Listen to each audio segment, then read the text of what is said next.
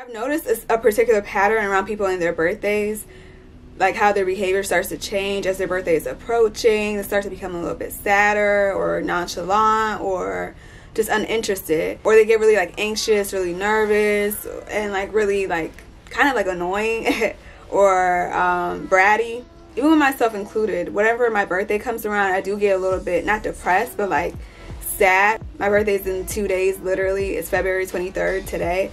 So my birthday's on the 25th.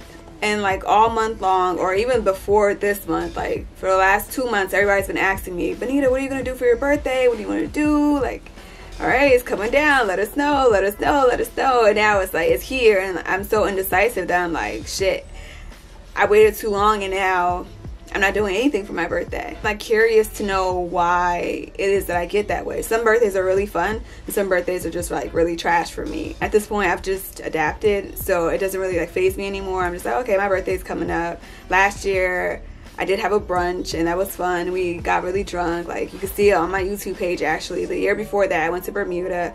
I would say my 25th and my 26th birthday are the best birthdays that I've ever had. They're the only birthdays that I really remember, honestly, that really like stood out to me, that I actually had genuine fun, had genuine people around me, and I felt like it was about me, you know. I was doing a little bit of research to see like why is it that we get a little bit sad around our birthdays, or birthday blues as they call it. Like, why is that? So I just want to share a few things in case anybody else is feeling like that too. I know I can't be the only one who gets like the birthday blues or feels a little bit like disconnected during their birthdays. I feel like all year round, like I have everybody's birthday right in here, right in my calendar. I have everybody's birthday. I know when it is.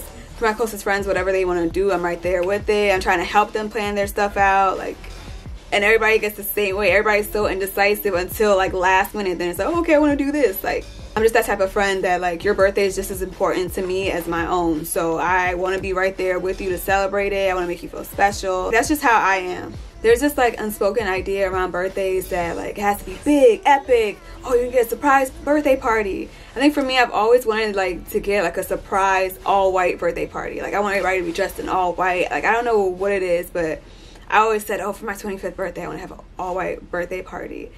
But I've always wanted somebody else to throw me a surprise party. So I think, I don't know. That doesn't really happen, at least not in my circle. I've never planned a surprise birthday party for anybody either. So do I really have the right to sit here and expect somebody to throw me a surprise birthday party if I've never thrown them one? Like, do I really? No. But I've always wanted like a surprise birthday party. I think another thing that contributes to like the birthday blues is the gift, right? Like it's your birthday, you expect to get a gift, a good gift at that.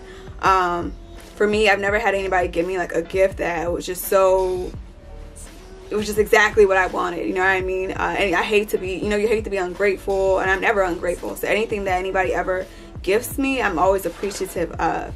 But I think the last 2 birthdays, I've really just started this new thing where anything that I wanted, I literally got myself. This started on my 25th birthday. That was my golden birthday too, because my birthday's on the 25th.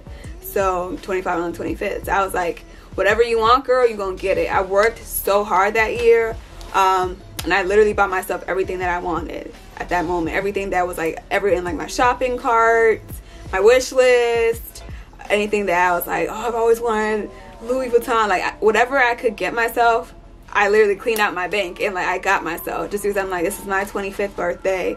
My golden birthday, I'm gonna live it up.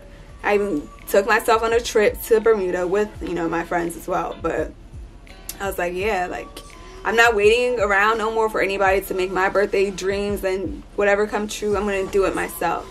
So I started at my 25th birthday. I did that as well on my 26th birthday, and I did it as well now. Like this month, I've been buying myself that's why like you guys are always gonna see a whole bunch of clothes and shit in my room, because bitch, I'm a shopper. Like I'm a shopaholic. I love to buy clothes. Like whatever makes me feel good, I'm gonna do it, because who else is gonna do it? If nobody else got me, I have to have myself. So whatever I want, I get myself. I bought myself this camera with this great bomb ass quality that I'm still trying to like figure out the lighting and all that too. But whatever I wanted, or whatever I want and can get myself, I'm going to do it.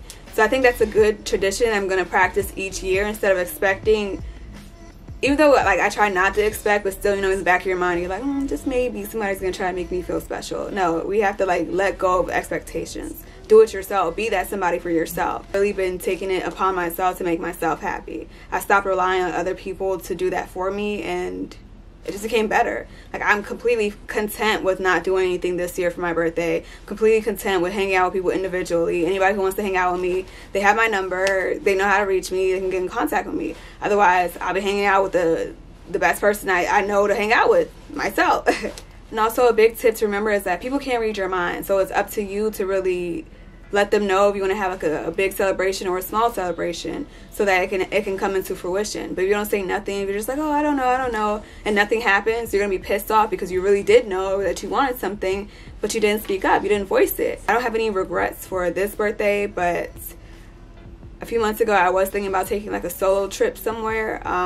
So I kind of wish that I would have done that. I wish I would have budgeted right and made sure I had enough like paid time off, PTOs, to be able to go somewhere, you know, just by myself for like 4 days or something for the weekend or something. That's the only thing I wish I would have thought more of. I spent so much time and money on other people's birthdays, other people's like plans and moves and stuff, that like when it came to me, I kind of like put myself to the back burner, because I was kind of relying on somebody else to take me somewhere, which was stupid. I should have just been relying on myself. So I know that for the next time, for next year, like if I want to go somewhere, I'm just going to go by myself. I'm just going to like already plan it, already book it, make sure that I already have budgeted the right amounts to be able to afford going somewhere, and just like ducking out for a few days, you know. Pisces gang, shout out to all my other Pisces out there. It's our motherfucking birthday, bitch.